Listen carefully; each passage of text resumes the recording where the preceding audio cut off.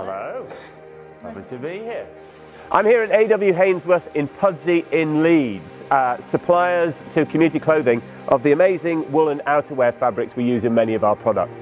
Hainsworth have been making the best woolen fabric since 1783. They know a thing or two about making with wool. And we're in the very start of the process here. This is the wool store where Australian and New Zealand merino and other wools from all around the world come together and are blended in the start of a process that will take us through various stages in the production of this fantastic and unique cloth.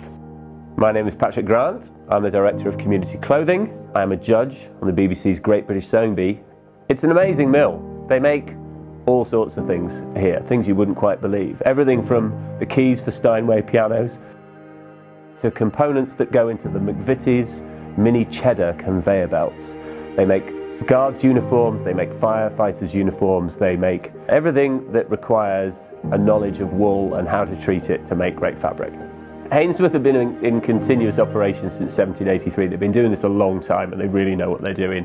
I mean, there's some interesting stories from their history. They apparently were responsible for ensuring that when the army wanted to go from wearing bright, colourful uniforms to blending in a bit more, they invented the khaki serge that the army used.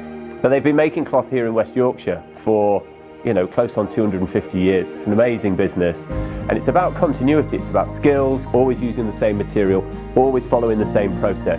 The only way to make a really genuinely brilliant product is to know everything that goes into it, know everything you do to it, and do it and follow the same recipe time after time after time.